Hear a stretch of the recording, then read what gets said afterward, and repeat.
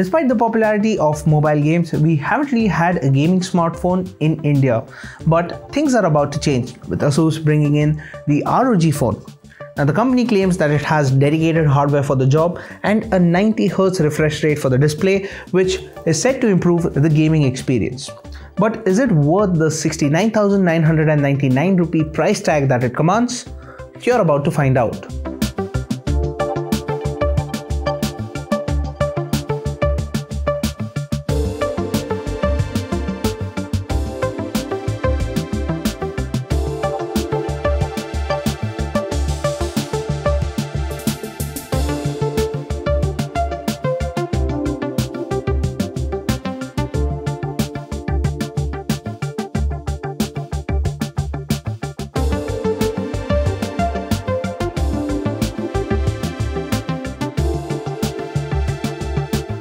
One look at it and there's no mistaking that this is a gaming phone.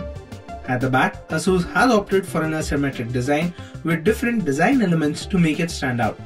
It also has a metal element on the side with vents on it. At the center, there is the ROG logo under the glass with RGB lighting, which can be customized. Asus has opted for 3D Corning Gorilla Glass 5 at the back, which should be able to resist scratches to some extent, and the curved glass makes it comfortable to hold this smartphone. The designers have succeeded in making a smartphone that stands out from the competition. It's worth mentioning that despite the design, the Asus ROG Phone has an IPX4 protection, which makes it splash resistant. At the front, the ROG Phone sports a 6-inch display with a 18:9 aspect ratio. It is a full HD AMOLED panel and has Corning Gorilla Glass 6 for protection. It has good viewing angles and makes use of a color temperature sensor to set the screen appearance. It supports HDR, has a 90Hz refresh rate, and can reproduce 108% of the DCI-P3 color gamut. The smartphone has front-firing stereo speakers that are finished in copper, which do stand out. Bezels on the sides are thin, but the ones at the top and the bottom are comparatively thicker. Asus has opted for a metal frame, which gives the phone a premium feel in the hand. Besides the one at the bottom, there's a USB Type-C port along with a custom port on the left of the ROG Phone, which can be used to connect it to compatible accessories. Asus bundles an aeroactive cooler that can be plugged into the ROG Phone. This attachment has a fan which helps keep the device temperature under control when plugged in. On the frame of the ROG Phone are 3 ultrasonic sensors called air triggers. These touch-sensitive buttons can be used in both landscape as well as portrait mode and can be mapped to be used as shoulder buttons on a controller. This is especially helpful when playing first-person shooters or even PUBG. The ROG Phone has a SIM slot on the top left corner which can house 2 nano SIM cards and has support for dual 4G as well as dual VoLTE.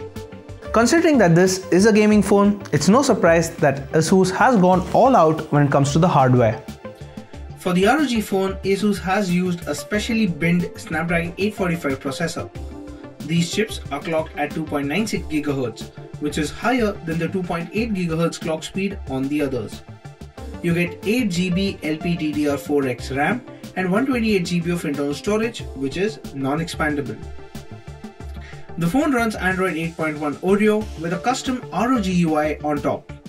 This has been heavily customized with icon packs and a dark theme. There's a Game Center app that can be termed as the hub for all performance-related tweaks on the phone. When you launch Game Center, you are treated with information regarding the CPU and GPU temperature, as well as the current amount of RAM and storage being used on the smartphone. The aura lighting at the back can also be configured using the Game Center app, among other things. You'll also find a toggle for X mode, which Asus says is a special mode dedicated to gaming. When this mode is switched on, the phone frees up RAM and ramps up the CPU clock speed. Asus Game Genie software is also available on the ROG Phone and gives you the option to record a gaming session or stream it to YouTube directly. This app also helps you put those air triggers to use and map them for different games. Switching the display to a 90Hz refresh rate has an immediate effect and animations appear a lot smoother. you get a quick toggle for HDR, but the phone switches it on automatically if it detects HDR content. We couldn't see HDR videos on Amazon Prime Video and Netflix, but the phone could detect HDR content on YouTube. We ran a couple of benchmarks on the ROG phone to see how the speed-binned Snapdragon 845 SoC stacks up against the other processors. Our results showed that the phone does perform better than other devices with the Snapdragon 845 chip, especially when you put it in X mode. We could play PUBG Mobile at the HDR graphics setting with the frame rate set to Ultra and have a smooth frame rate. Asphalt 9 ran at the highest settings without any lag or stutter. We also had enabled the anti-aliasing feature in the Game Center app for this game, which resulted in no jagged edges during gameplay. Arena of Valor is a heavy game, but it could be played at higher frame rates on the ROG phone. The phone did not get hot when we played PUBG Mobile for 36 minutes and Arena of Valor for around 21 minutes. It does get slightly warm to the touch, and it looks like the carbon pads and the vapor chamber are doing a good job at keeping the heat away. The phone's 4000 mAh battery managed to still have over 20% charge left after 24 hours of use. In our HD video loop test, the phone managed to go on for 10 hours and 58 minutes with HDR enabled, while going on for 15 hours and 5 minutes without HDR. When the battery does run out, the supplied 30-watt charger is capable of charging the phone quickly. From 0% it got to 52% in 30 minutes and reached 85% in an hour. Asus has opted for a dual camera setup on the ROG phone, consisting of a 12-megapixel primary camera with face detection autofocus and an f1.7 aperture, and a secondary 8-megapixel wide-angle camera with a 120-degree wide field of view. There is AI built into the camera app, and the phone can detect what it is pointed towards and set the scene up accordingly. The camera is quite similar to other Asus phones, and you get Beauty, Pro, Super Resolution, Panorama and Slow Motion modes to choose from. Google Lens is also integrated within the camera app, which is quite handy. A portrait toggle is available, and you have the option to set the level of bokeh. The ROG phone is quick to focus and set the exposure right. The AI scene detection also helps when it detects one of its 16 preset scenes. Photos clicked from the ROG phone have a good amount of detail, and even objects at a distance are recognizable. The phone automatically enables HDR in scenes with a bright background. You can switch to the wide-angle sensor for a wider field of view with a tap, but we found that it lacks autofocus. Macros are quite detailed, and the phone could separate the subject from the background. While clicking tiny objects, we did have to tap a few times to get it to focus where we wanted it. In low light, the ROG phone switches to night mode and keeps the shutter open for longer. With the f1.7 aperture and the longer shutter speed, it does manage to get some good amount of detail. But this is only useful when clicking a still subject, and will result in a motion blur when the subject moves slightly. If you zoom into the image, you can also see some grains in the output. Portrait mode is easy to enable, and you can set the level of blur as required.